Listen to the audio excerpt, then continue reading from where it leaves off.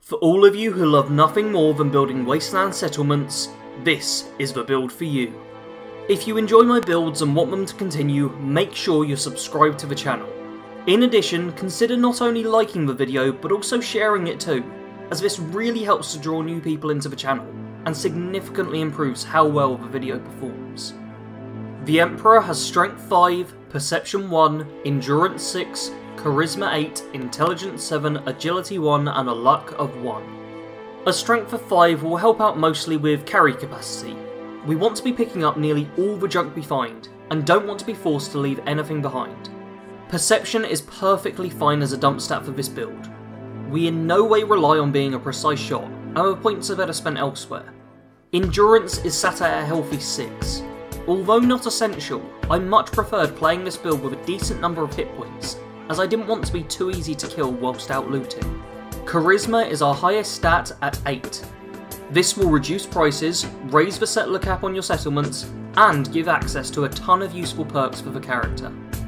Our next highest stat is Intelligence, which sits at 7 points. This will help us level a little faster, and also gives us a bunch of useful perks to make our settlements a little more high tech if we so wish. Agility and Luck are both dump stats sitting at 1. We won't particularly need either for the build, so it's not a great loss. The essential perks for this build are Local Leader, Cap Collector, Science and Gunslinger. Local Leader is absolutely critical to any settlement build. It will let you set up supply lines to connect everything together, stopping you from having to travel between your different settlements so often. It also lets you build various crafting stations, letting you have any workbench you need in any settlement of your choosing. The Cap Collector perk will make buying and selling a lot better for you, and is great for speeding up the process at which you can build your settlements. You're probably going to want to buy a lot of junk shipments over the course of a game, so make sure they're as cheap as possible. This perk also lets you build some of the better trading shops in your own settlements, stopping you from having to go to Diamond City whenever you need anything. The Science perk is the best of the crafting perks for a settlement-based build, as so many different things you can build require science. Not only will this let you build better generators and water purifiers, but it still is a good perk to have for weapon and armour modding. Last of all in the essential perks is Gunslinger. We're going to need to get involved in a few fights over the course of our game, and I decided to go with pistols as my weapon of choice. They're nice and light and offer a good variety, but honestly you could go for rifleman instead if you really wanted to. The recommended perks I've included for the character are Heavy Gunner, Armourer, Scrapper, Strongback and Fortune Finder.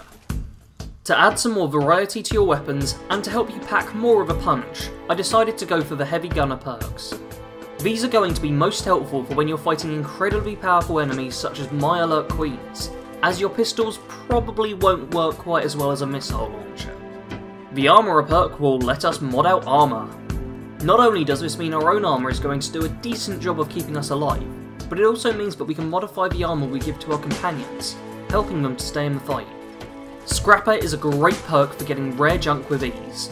Make sure to pick up weapons and armour as well as junk when out looting, and you will find yourself almost never running short of the rarer materials. The added rank letting you get more from scrapping also works for the build screen, meaning you get even more from clearing space in your settlements. Strongback is going to make looting far easier. No longer will we have to manage our carry capacity and drop precious junk so that we can go back to base. Instead, with this perk, we will be able to fast travel when over encumbered, meaning we never have to leave anything behind. Last in recommended is Fortune Finder. When you're looting locations for junk, you'll be wanting to search through various containers, and with the Fortune Finder perk, you'll also be finding bottle caps at the same time, keeping your money reserves high, despite how much buying you will likely do.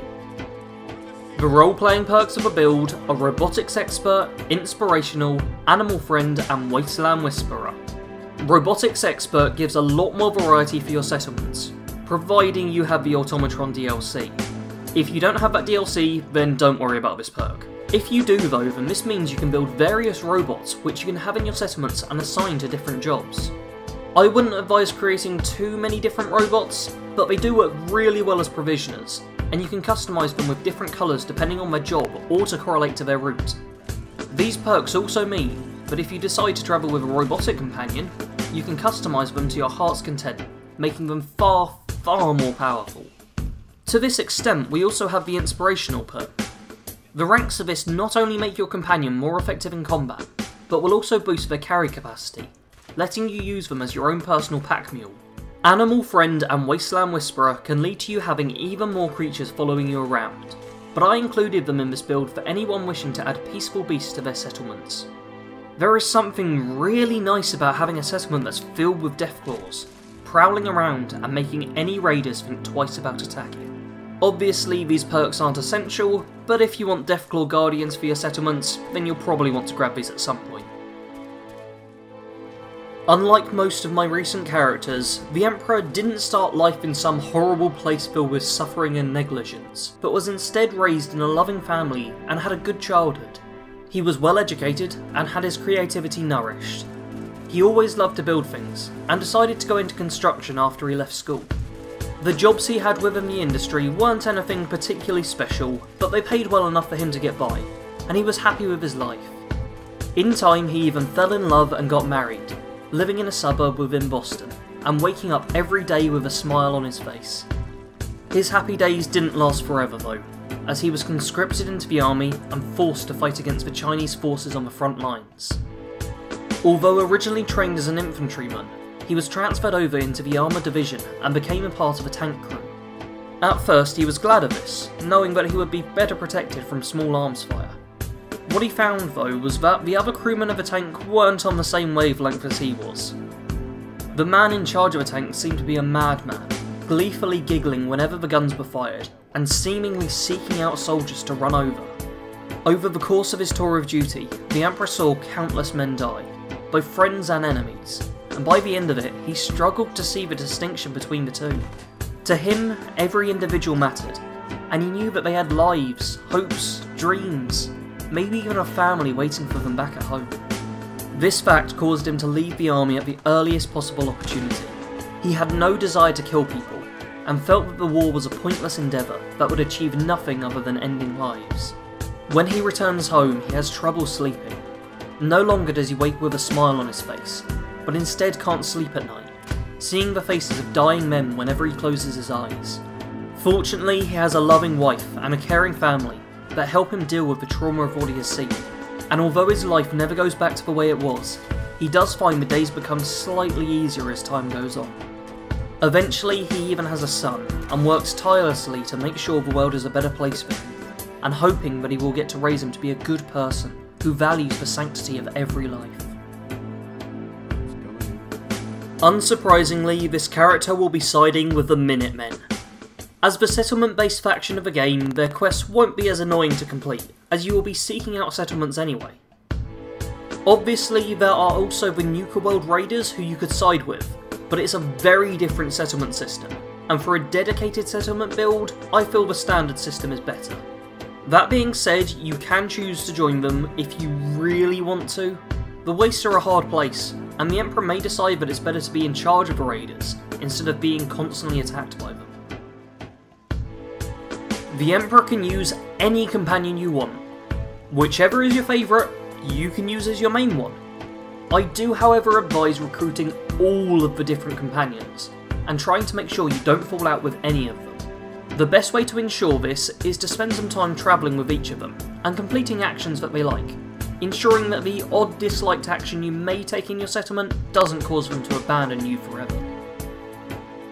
You may well have noticed at this point that the Emperor is wearing a fairly ramshackle set of armour, and a strange variety of different weapons. This is because there aren't any specific weapons or pieces of armour that you have to wear when playing as this build.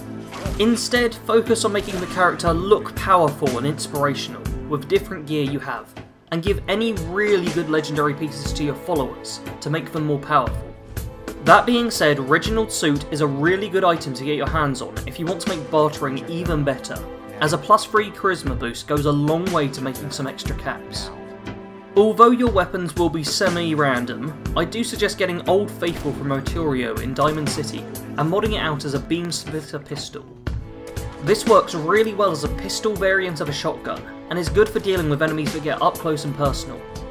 In addition, thanks to the science perks, you can mod out plasma and laser weapons with anything you want, letting them fulfill a variety of different roles. Don't forget to get your hands on a few heavy weapons too. I'd suggest either a Fat Man or a missile launcher for fighting off any monstrous enemies you come across. I would also recommend building yourself several suits of power armour, and to make one of them a looting suit, maxing out carrying capacity by adding motion assist servos and calibrated shocks.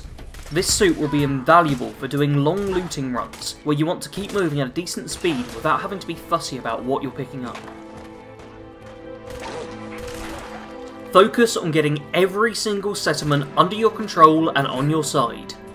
You can build up all of these as amazing settlements with great depth, or you can do what I did and use most of them to draw in settlers and supplies which can be sent to your main settlements, which I would advise limiting to 3 or 4 in the Commonwealth. Don't forget that the DLCs add in a few extra settlements that you can use as you see fit, but which still can be tied into your supply lines.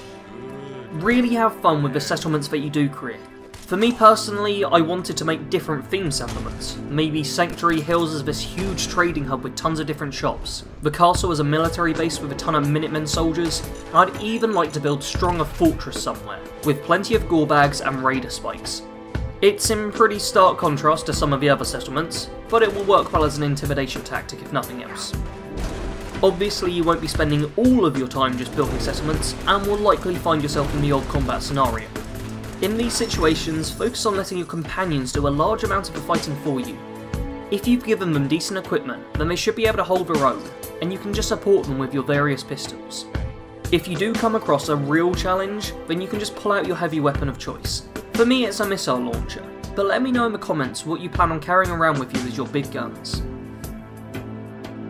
Thank you all for watching this latest Fallout 4 build, and a bit of a different one for me. Due to the nature of the build, it's taken me a really long time to make this one, and I've spent nowhere near as much time in the game as I would have liked to. So please leave a like, just to show you appreciate the fact that I spent time on actually making the build, instead of building a dozen different diners for my settlers. I have no doubt in my mind that this build will be the one I go back to if I play Fallout again purely for fun, at a leisurely pace, as the settlement system really adds something nice to the game for a more relaxed playstyle that doesn't force you to go around on a slaughterfest all the time. As always though, if you want something else to watch right now, then click on one of the on-screen links.